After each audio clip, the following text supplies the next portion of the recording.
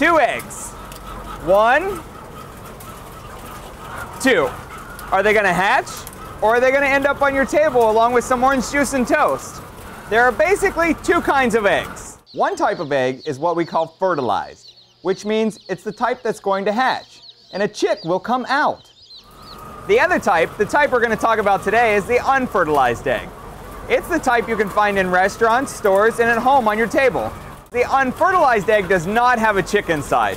A chicken could sit on it for a whole year, and the only thing that would ever happen is the chicken would get bored. This is an unfertilized egg.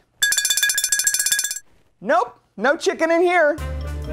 Actually, that's not the way to tell whether this egg is fertilized or unfertilized. But there are ways we can tell. The first way is the simplest way.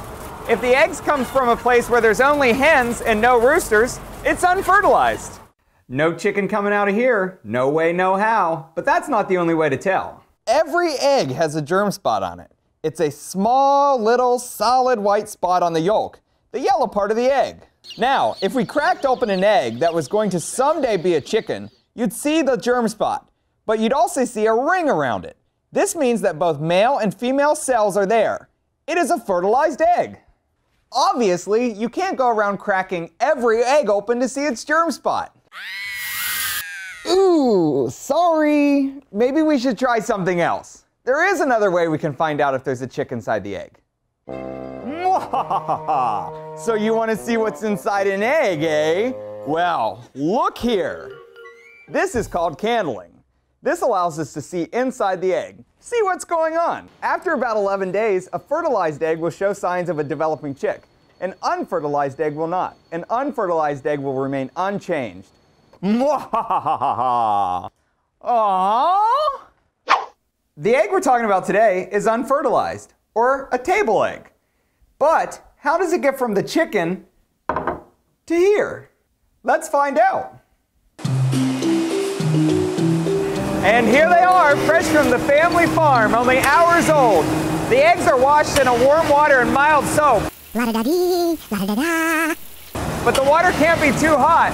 You know what happens to eggs when the water's too hot? They start to cook.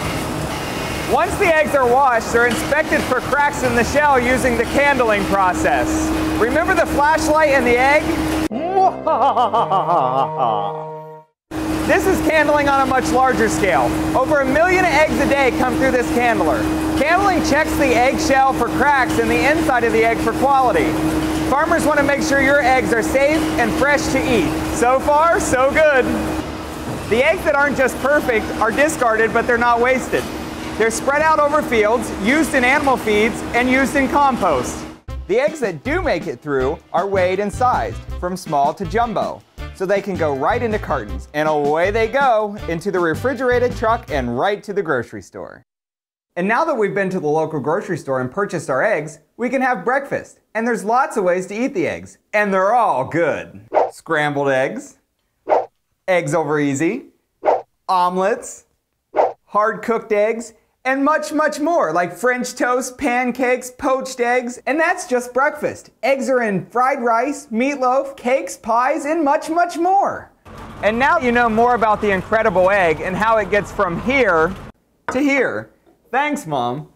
Well, what I do with this now is up to me, and to you. It was nice talking to you, but I'm hungry. I'll talk to you soon. Bye-bye.